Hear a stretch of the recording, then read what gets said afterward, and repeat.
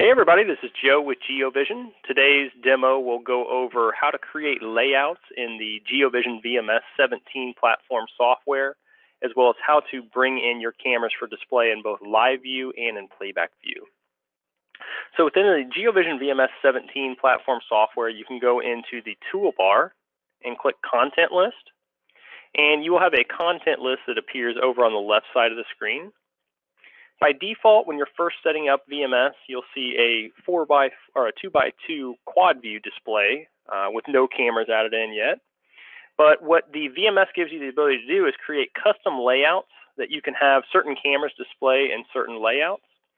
And to do that, you're going to want to focus on the layout section here in the content list. So the first thing that you're going to want to do is you're going to hit the plus sign and hit Add Layout. Now, you have the ability to name your layout. So let's say you wanted to separate your cameras into interior cameras. You can just type in the name of your layout there. And you have a few options here as far as which layout style you want to create. You can either choose a predefined layout, which we have laid out right here.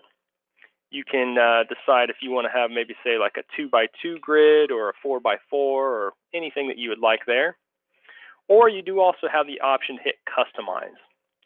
When you do this and hit OK, you'll get a grid that comes up. And what this really allows you to do is customize how your cameras display on the screen. So let's say that you've got some critical cameras that you want to display larger than others. You can actually drag here and merge your cells by clicking the blue Merge button. And you can really get this layout programmed to how you want your cameras to be displayed here in the software. So maybe we'll put a few cameras here displaying a little bit larger than others, and then we'll leave some smaller grids as well. Once you get your layout how you like it, you just hit OK, and it's going to ask you if you want to assign cameras to this layout automatically. You can leave that checked and then cameras will pre-populate. Or if you uncheck it, it gives you the ability to drag your cameras in and lay them out in certain sections that you want. Also, if you have multiple monitors connected to the NVR, you have the ability to click this Apply To dropdown, and you can select which monitor you want those cameras to display on. So for this scenario, I'm going to uncheck my Assign Cameras to the Layout Automatically option, so I can really customize this and lay out my cameras where I want them. Now, once you've got your layout created, you want to drag your cameras in for live view. So to do that, we're going to expand the camera section, and you'll have all of your cameras listed out. Now, whenever you hover over a camera, you're going to see a live preview of that camera.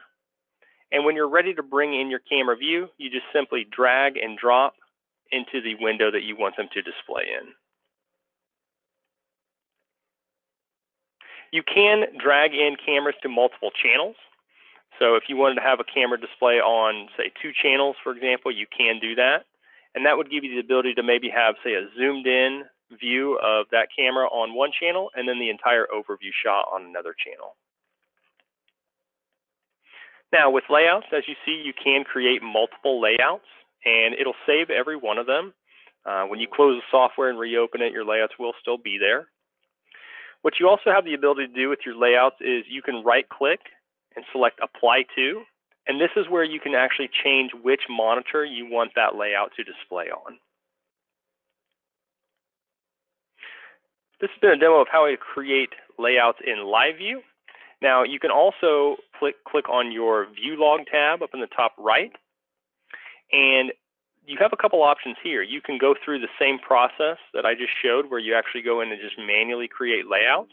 Or if you've created layouts in live view and you like how those are displayed, you can hit right here, Import from Live View, and it's going to give you a folder that says Live.